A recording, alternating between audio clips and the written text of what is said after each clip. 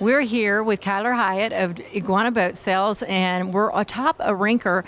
Kyler, there's a lot of leg room in this boat. Yeah, Rinker just brought back in a longtime employee, Kim Slocum, and he did a great job coming in and really redesigning and putting some new lines and some new interior in these boats and making them look awesome. So let's talk about, this is considered an open bow, but when I look at it, it's wide open all the way around. Who's the customer that would be interested in this? Open bows are great day boats.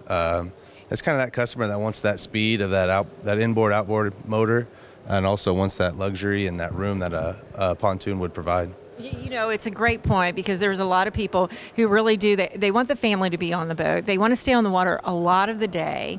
They want to participate in a lot of different water sports, but they don't necessarily want to go with a pontoon or a tri-toon yet. So this does look like a great step in that direction. Oh yeah, the way they design these boats, they make them great for a lot of people, great for big families. You can see on this one, it's got the nice tall arch with a tow hook up to it, so you can pull a wakeboarder. Makes a huge difference pulling from the arch compared to the back of the boat, and as well as just the open room for just cruising down the water.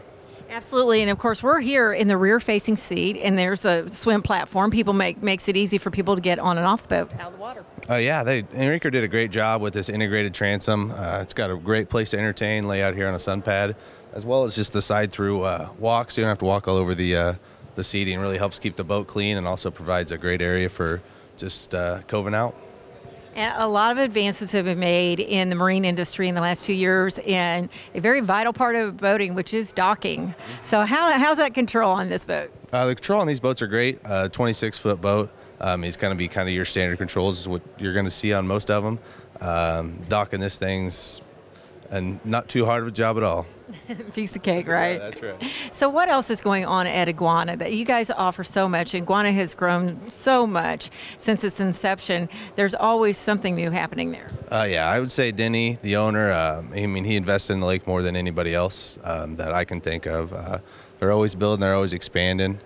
We just got our new administration office put in right there on Osage Beach Parkway, right next to our sales office.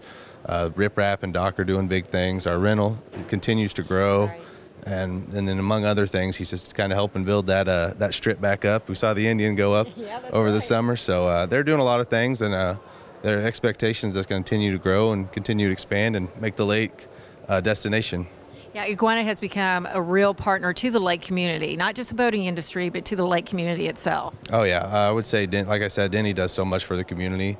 He's so invested, and you can just tell that he loves the lake, and he's trying to instill that in all his employees, and we're just trying to help the community grow and become a pretty big part of it. Well, if folks didn't see you here at the Overland Park Boat Show, they can see you at some other boat shows coming up here right before the season starts. Yeah, we currently at the St. Louis Boat Show as well. We'll be in the St. Charles show coming up, and a few of us will even head down to Miami. The few lucky ones are going to Miami. But then also you'll come back to the Lake of the Ozarks and be on the water here before we know it as well. Yeah, the summertime's coming up. Our shops open up and we're ready for business. We've kind of had the slow period and it's gotten over with, and we're excited and ready for people to start coming in the doors. Absolutely. So how can folks get a hold of you before they come to the lake or once they get there? What's the best way to find Iguana? The best way to find Iguana, we're right there on Osage Beach Parkway, 4363.